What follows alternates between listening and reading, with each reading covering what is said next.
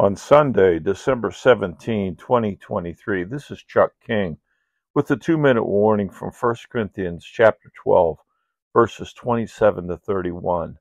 Now you are the body of Christ and individual members of it.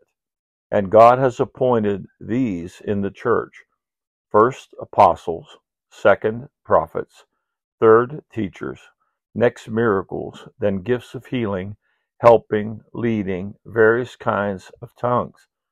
Are all apostles? Are all prophets? Are all teachers? Do all do miracles? Do all have gifts of healing?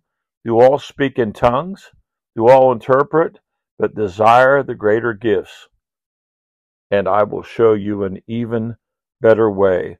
The apostle was teaching the church, even today, that the body of Christ is one with many members. Jesus is the head of the church, and we are the members of his body.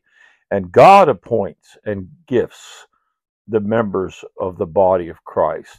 And we see a priority list here. Apostles, prophets, and teachers are the three priority gifts for the church to establish and equip the church. And then the other gifts, including miracles.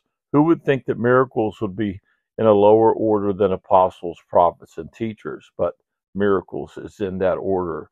And all these gifts are to be used in the body of Christ. Not everyone has the same gift. Not everyone's an apostle, prophet, teacher, or miracle worker, or any of the gifts. But those gifts should be working in the body of Christ. And the greater gifts are the ones that we are to seek after.